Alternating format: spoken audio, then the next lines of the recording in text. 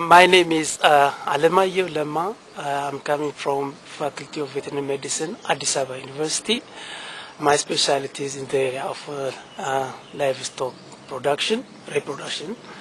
So I've been invited on the Fodder Roundtable discussion to speak on the factors affecting AI programs, AI service in Ethiopia. So the main problem with AI service delivery is primarily lack of breeding policy, where the AI service is not being monitored down to the grassroots level, and the lack of structural and functionally,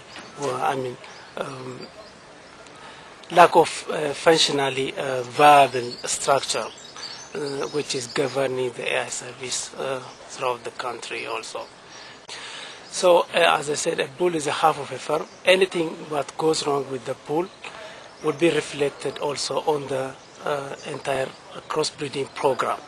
So, if any disease, for instance, affects the breeding bull, and if that disease is transmitted through reproduction in some way, then it means that this problem would be reflected on the rest of the animal.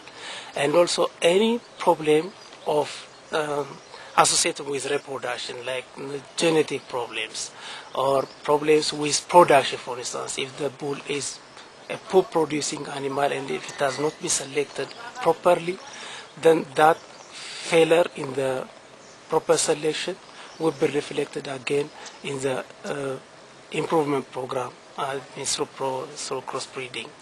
Why is proper selection so important? Proper selection is important because the sire is capable of transmitting the superior gene to several thousands of females during insemination. So if anything goes wrong with that, then it would be a factorial problem. It would be reflected on many animals. A single bad gene can be distributed over several thousand animals. Is there one main thing which Ethiopia should invest in now to improve the situation? I would most want to change first the selection criteria for the bull. I wouldn't resort to selection of bull only from a single farm. I would widen my selection alternatives, and then I would also critically manage the breeding bulls and also the semen production process in general.